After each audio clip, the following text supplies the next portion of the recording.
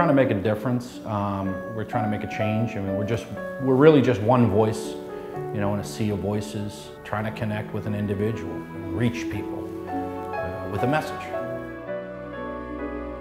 I'm Larry Gibbard, owner and founder of Gibbard Poster Design Limited. Well, when people protested outside churches, businesses, anyone protesting homosexuality and fags, this was the standard kind of poster, right here. I've seen it everywhere.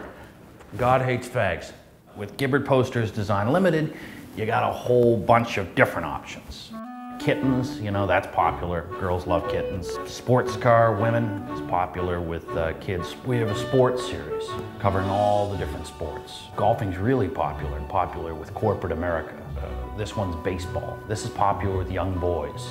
There's a movie series that we just started doing pretty recently. Scarface came out in 1980. Kind of a sleeper, didn't do so well in the theaters.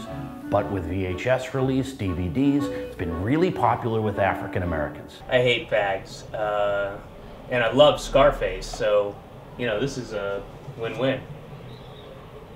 And you put it up in your kitchen? Yeah. And where'd you get it?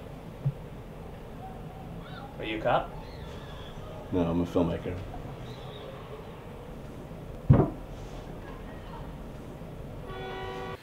This is our Pollock. As you can see the background, it's Pollock's number 5. I am a huge fan of Pollock. I love his work. The thing about Pollock's work, particularly his drip period, which was 1947 to 1950, it was a real departure from what he had been doing before.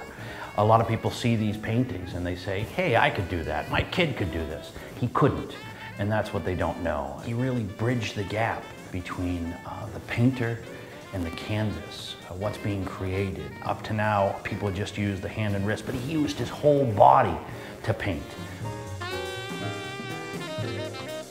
It was the first time ever that you feel the presence of the artist in the work.